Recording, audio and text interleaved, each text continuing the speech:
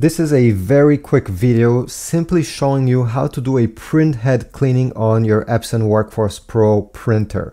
In case you didn't print during a while, sometimes just after 2 weeks, and your print heads are getting clogged and you're seeing lines appearing on your print, well, this simply means the print heads needs to be cleaned because they got clogged. So what you need to do is on the main screen of your printer here, we'll need to go towards the right side, and one of these icons should be maintenance. Click on maintenance.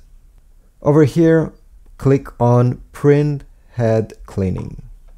And all you have to do now is to press start, and the printer will do the job. Wait a bit, about 2-3 minutes, and you'll be done. If you're not sure if your print heads are actually clogged, or maybe there's another problem with your printer, you can always do a print head nozzle check.